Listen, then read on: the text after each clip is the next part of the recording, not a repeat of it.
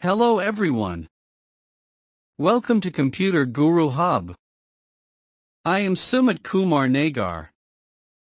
Today we are going to learn about OST and PST in MS Outlook, their differences, and how to find their location.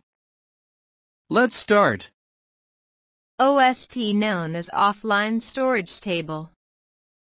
OST is the offline storage table associated with MS Outlook when connected to the Exchange environment. OST files help users to compose, edit, read, reply, and delete emails during poor connectivity. In the cached Exchange mode, Outlook copies email on the OST file, and the modification done on the OST file will be synchronized with the Exchange server mailbox when user comes back online. Offline storage files can be called as the local copy of the Exchange mailbox and are created when emails are delivered to Outlook mailbox. In order to work with OST filed, Outlook must be in the cached mode. Now the basic understanding. OST will work even without internet connection. We have two types of email protocols, IMAP and POP3. POP3 means that our mail data will remain on our devices, whereas IMAP provides us platform independence, i.e., we can access our email data on any device without losing any information. If I try to configure my MS Outlook account with IMAP, then Outlook will create a backup file known as OST File.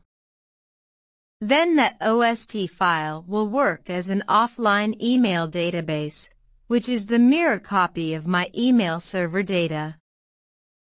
Means even if we are at any remote area where no interconnection is available, we still can work with our emails. We can edit, delete, or modify them. The changes done with OST file once will get synchronized with email server once it gets online.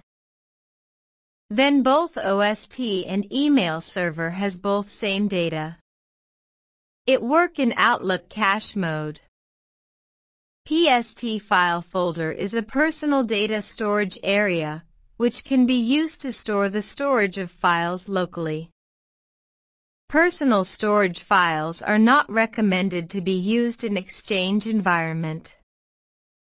These files are stored on the client hard disk or server and not stored on Exchange server.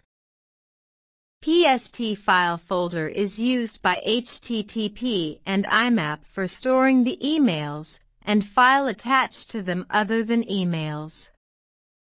PST file also store tasks, contacts, calendars, etc. locally in the user system. In brief, the whole Outlook backend data like emails, calendar, tasks, contract lists are stored in PST files. It gets stored on computer hard drive. All our day-to-day activities with our emails get recorded in PST file, and it gets auto-increment daily. We can store and record all our email data in PST files, which can be archived for later use. If we want to upgrade our system and save all our email data, we can use PST files for this purpose. But one disadvantage with PST files is that, on multiple modifications, PST files gets corrupted. The corrupted PST files can be repaired with Scans tool, and for OST files we can use Scanist. PST file get created when we use POP3 protocol.